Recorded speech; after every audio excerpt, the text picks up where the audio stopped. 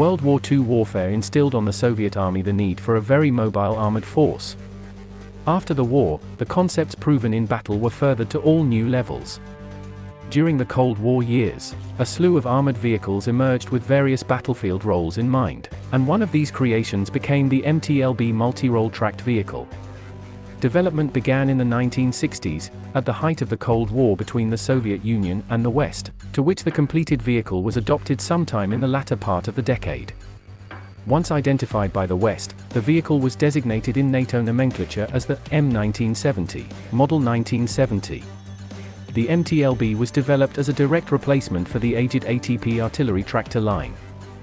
The design was largely formed from the work that also begat the successful PT-76 amphibious light tank, which was produced in over 12,000 examples. The initial product was the MTL, which then evolved to become the armored MTLB. Production was assisted by the type utilizing many off-the-shelf components in circulation, and readily available, to the Soviet Army at the time. Manufacture was headed through the famous Kharkov tractor facility. The designation of MTLB is born from the Russian translation describing multi-purpose, light armored towing vehicle. One of the key qualities required of most any Soviet armored vehicle was amphibious support, allowing the vehicle to cross moving water sources under its own power. The alternative was traversing bridges and similar checkpoints, or arranging for engineers to construct a makeshift bridge over the span of hours, and maybe days. The MTLB was designed with this quality in mind, fully amphibious, and propelled in the water by its own tracks, negating the need to activate a dedicated propulsion system. Another key quality consistent with Soviet-inspired armored combat vehicles of the period were low silhouettes to make for a harder target to spot, identify, and engage along the horizon. The MTLB, therefore, was granted as low a profile as possible. It lacked any large, powered turret. A small, one-man installation was used instead, with the hull consisting of a near-flat glacis plate, armored visors at the front panel, and a flat roof line with rounded hatches for the crew. A pair of hatches are set along the forward portion of the hull roof line. Armor consisted of welded steel for maximum protection, 14 mm at its thickness. A typical operating crew was just 2 men with up to 10 or 11 passengers in relative comfort. Inward-facing folding canvas seats are provided. The vehicle utilized a 2-man crew compartment, driver and commander a machine gunner, situated at the front of the vehicle with the power pack to the aft left side of the hull. The passenger compartment was at the rear with twin, hinged access doors for entry-exit in a timely fashion. These doors also showcased firing ports for occupants to use their personal infantry weapons in protecting the most vulnerable face of the vehicle from infantry attack. Another firing port was available along each hull side for full vehicle protection. Primary armament included a single 7.62 mm PKT series machine gun, with 2,500 rounds of ammunition afforded.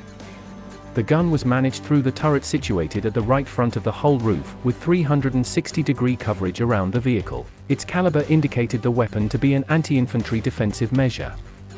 As with other vehicles of the period, the MTLB came equipped with an NBC, nuclear, biological, chemical, system. The MTLB was fielded with a YAMZ 238 series V8, diesel-fueled engine developing 240 horsepower at 100 RPM. This allowed for a top road speed of 38 miles per hour with an off-road pace of 20 miles per hour. When traversing water sources, the vehicle could maintain a speed of nearly 4 miles per hour. Coupled to the power pack was its road gear, which consisted of a track and wheel arrangement.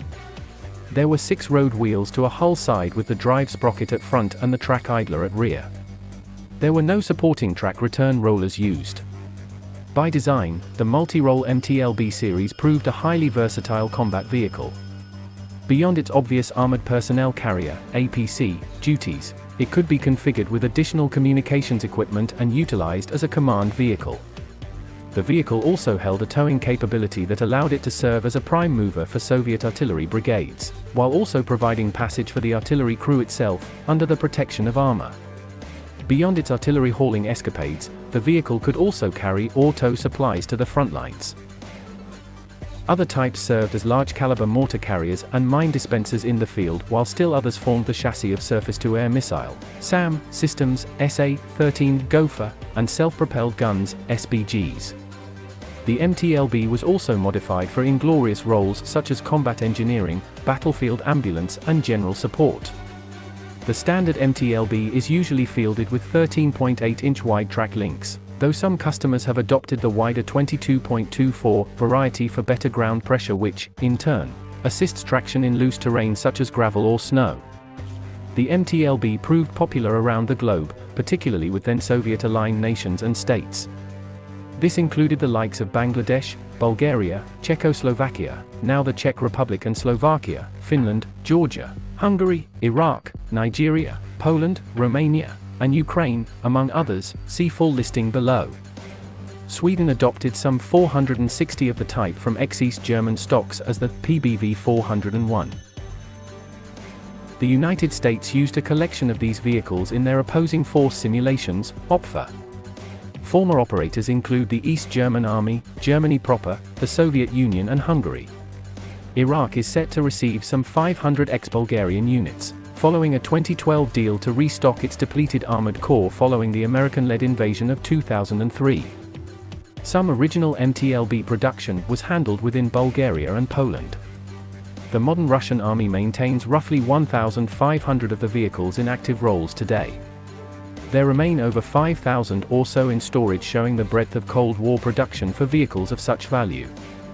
It has been either supplemented or replaced by the BMP-3 series infantry fighting vehicle, IFV, which adds a tank-killing capability, better anti-infantry defenses and passenger seating for up to 9 infantry.